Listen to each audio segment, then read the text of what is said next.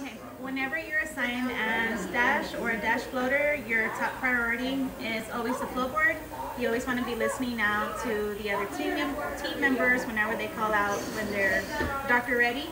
You're going to put their chair or room wherever they're at, and then once we start going into 5 minutes, you're always going to put that star on top.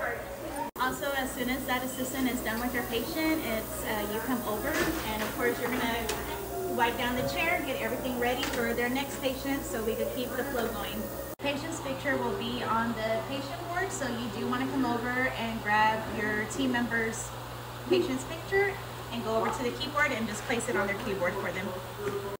Don't forget, you also got to stay on top of sterile, so you got to keep up with your instruments.